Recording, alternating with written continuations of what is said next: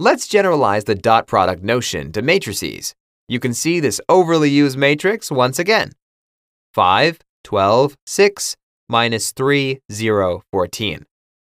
If I want to multiply it by 3, we would have a scalar times a matrix situation. Similar to what we saw in the last lesson, the shape of the matrix doesn't change, it just gets scaled.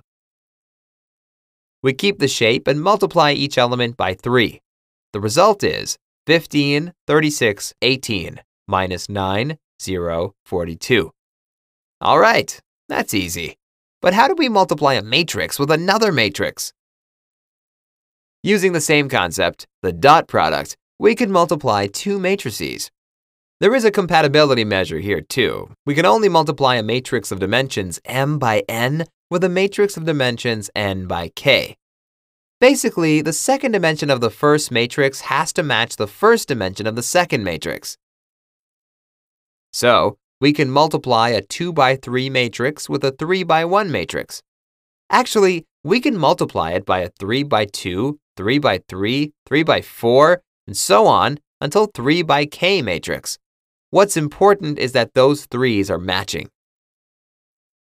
Similarly, if I want to multiply a 5 by 7 matrix, compatible matrices for multiplication are 7 by 1, 7 by 2, 7 by 7, and so on. Okay, fair. What about the dimensions of the product itself? When multiplying an m by n matrix with an n by k matrix, the output is an m by k matrix. For instance, a 2 by 3 matrix times a 3 by 6 matrix will give us a 2 by 6 matrix. A 3 by 4 matrix times a 4 by 2 matrix will give us a 3 by 2 matrix. A 100 by 300 matrix times 300 by 3 matrix will result in a 100 by 3 matrix. Basically, whichever dimension is repeating will disappear in the resulting matrix.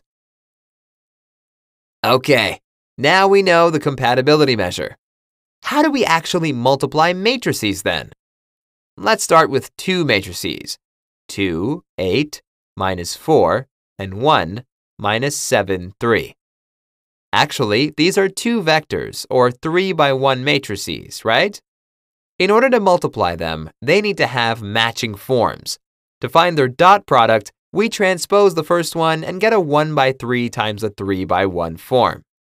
This is done because when we have a dot product, we always multiply a row vector times a column vector. Remember that. The result of this multiplication is a 1 by 1 form, or a scalar. We reach this scalar by multiplying the corresponding elements and summing everything up. We've already talked about that, we just didn't know the concept was the same.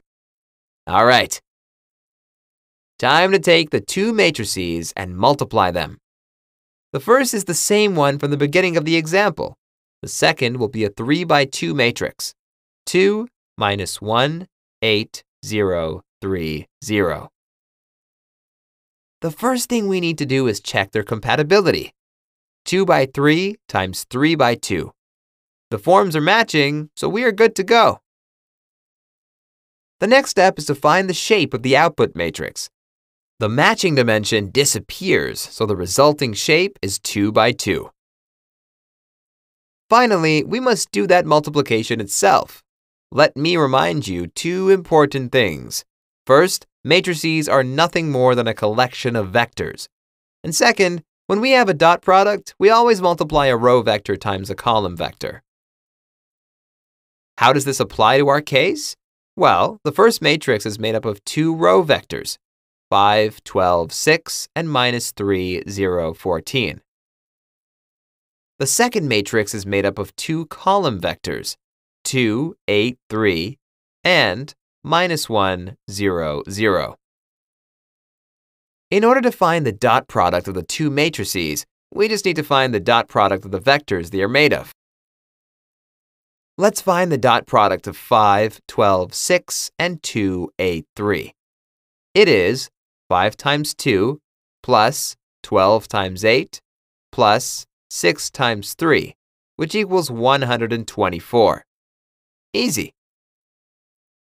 124 is also the first element of the output matrix.